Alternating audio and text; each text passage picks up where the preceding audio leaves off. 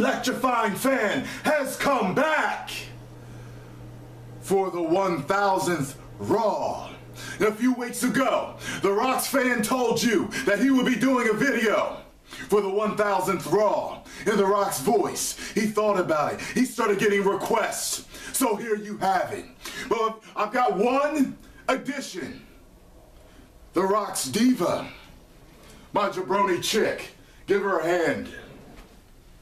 That's right, she'll be joining me for this. We'll be feeding off of each other, commenting. You may even see me lay the smackdown on her milky white candy ass. So without further ado, let's begin this Raw real time. So first up, move, jabroni chick. Let me fix this. See this right here. Messing up The Rock's flow. Now, first up, we've got the great Vincent Kennedy McMahon coming out starting the show. And then D-Generation X comes on out. Shawn Michaels, Triple H talks about there must be more of them.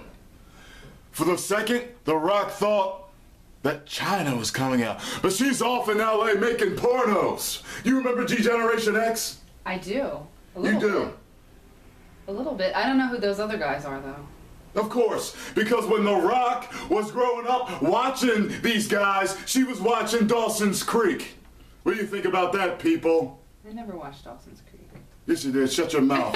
The Rock's fan says this. So as you can see by what just happened, D-Generation X did what they do best, and that is degenerate all over that SmackDown jabroni's candy ass. It was really good to see them all back together, but it'll probably be only for one show because the rest are going to go back to doing what they do, which is absolutely nothing. Which is what The Rock's girlfriend's doing on the couch right now. She's being all quiet, like Macho Man and Elizabeth. Hey, if I wanted to do that, I would have said, ooh, yeah, get over here, Elizabeth. Good old JR's back with a goatee. I like it. I don't think it works. I think it works. I don't think it works. It makes him look like the evil JR from another dimension. He's the greatest announcer to ever live. And he always did it with the good old double chin and no facial hair. See, the goatee kind of diminishes the double chin check thing going on here. Check as a chin and a neck. So let The Rock's greatest fan get this straight. Yeah. You have a thing for JR? We've got six-man tag. We've got Alberto Del Rio, Dolph Ziggler, and Chris Jericho versus Rey Mysterio. That's right, that little sumbitch is back. Sin Cara and Sheamus. Hey, honey, come on into the shot. Why don't you tell the nice people what you thought about that match? Sheamus. It doesn't matter what you think. Next up, we just had two divas on the screen together. You're standing kind of close to The Rock's fan. I'm getting a little tired of you getting all excited about Miss Layla. We had two divas on the screen together. AJ. Oh, and yeah. Layla. He's got a little thing for AJ. What did you think about seeing that, honey? Huh?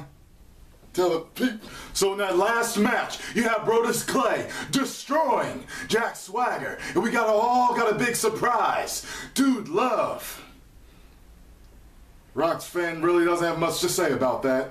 Oh, sweet cream on an ice cream sandwich. We got Slick, the Reverend Slick. Reverend Slick married AJ and Daniel Bryan. Should have seen his face when she came down the aisle. Don't AJ look so nice, y'all? Mm-hmm. Don't she look nice? Yeah. What you Go think ahead. of her, honey? Go ahead. Oh my God! Oh my God! No! The carnage! The Rock's fan is being destroyed by his girlfriend.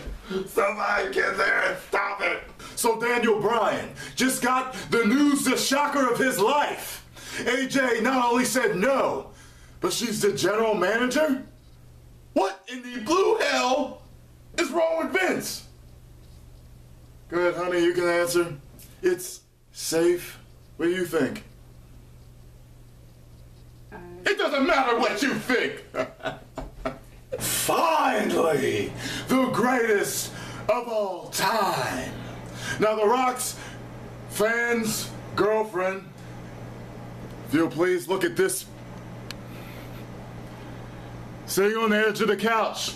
She's on the edge of her seat. He paused watching the great one. That's right, I paused it. That's right. I paused it. The great one just got paused because no one supersedes Tyrone Magnus. Alright? Now the fact of the matter is, the only reason why she even likes The Rock is because I act like The Rock. The fact of the matter is this. The reason why the great one himself, the great one's fan, likes The Rock is because when The Rock first started, when The Rock came out, he did things and said things that I already said.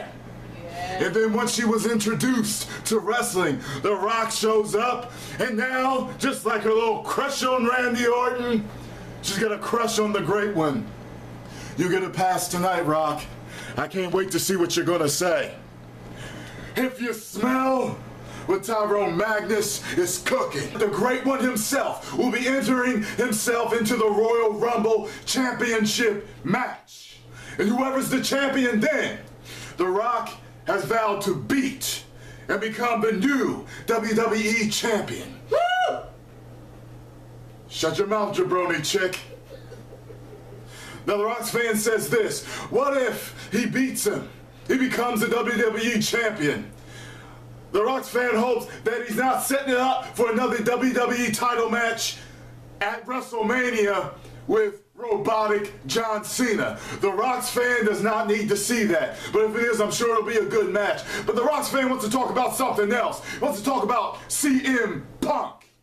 And see, The Rock's fan knows that CM Punk doesn't like The Rock. He knows that CM Punk thinks The Rock is corny and played out. But The Rock's fan says this: CM Punk, if you're watching, why don't you think about this? You're the WWE champion, yet you do not. And The Rock's fan says, do not headline any Raws. You're never in the championship matches. Well, no, wait a minute, let me go back. You're the champion, so you do have championship, but you're not in the main events. John Cena's dumb monkey ass is in the main events. AJ is in the main events.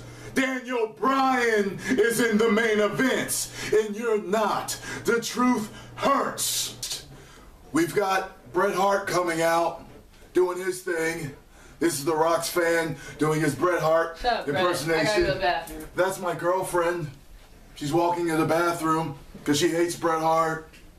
Bret Hart always comes in the ring, walks around with his hand in his pocket, talks about things.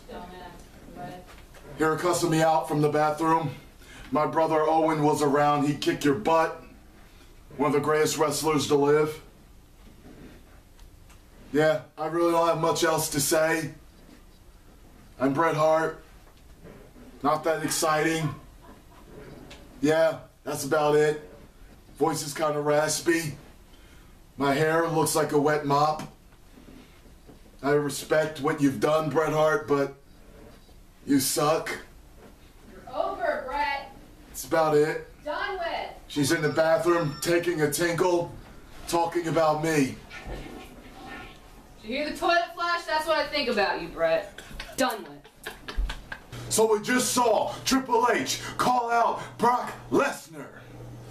Then Paul Heyman gets in the ring, runs his mouth as he normally does. Then here comes Stephanie McMahon. You don't talk about Stephanie McMahon's children. No, no, no, no, no, no, no, no, no. Then enter Brock Lesnar. Hey, The Rock's fan don't want none of Brock Lesnar. Did you see how intense he looked? That man is no joke. We know he's a real fighter in real life. The Rock's fan don't want to tangle with none of Brock Lesnar. And I don't think Triple H would either in real life. But The Rock's fan can't wait to see both of them lock up in that match. The Rock's fans woman has something to say about Heath Slater. No one gives a shit about you. With your stupid girly red hair and your country thing. What's your... Wendy. He looks like Wendy. They say he looks like does. Wendy. Take your Wendy burger eating ass off of Raw. Nobody cares about you. Why do they keep featuring him on things? Fact of the matter is, he absolutely sucks. Yeah. But now we got him in a match against Lita? That's how much you suck?